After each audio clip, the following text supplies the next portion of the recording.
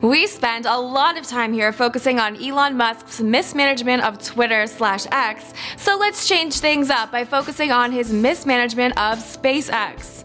According to the National Labor Relations Board, Musk illegally fired 8 SpaceX employees for criticizing him. Specifically, they were fired for circulating a letter saying SpaceX should distance itself from comments Musk made on social media, including ones where he mocked sexual harassment allegations against him. And on top of that, the company's chief operating officer is alleged to have illegally restricted employees from sharing the letter. All that is why the Labor Board has filed an official complaint against SpaceX. The case will most likely go before an administrative judge sometime in March unless a settlement is reached beforehand.